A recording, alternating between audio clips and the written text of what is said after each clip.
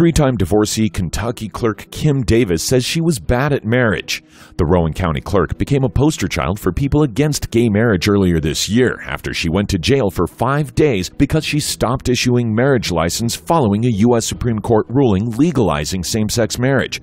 Kim Davis told the Associated Press Tuesday, "How ironic that God would use a person like me, who failed so miserably at marriage in the world, to defend it now." She added, "The Lord picks the unlikely source to convey the message." Davis has been married 4 times to 3 men. 5 months after her first divorce in 1994, she gave birth to twins fathered by another man. She married again in 1996, and husband number 2 adopted the twins. They divorced a decade later. She married the twins' biological dad a year later, but the nuptials lasted less than a year. She is currently married to husband number 4 since 2009. Davis, who remains the county's clerk despite the controversy, will be up for re-election in 2 years and says she is unsure if she will run again.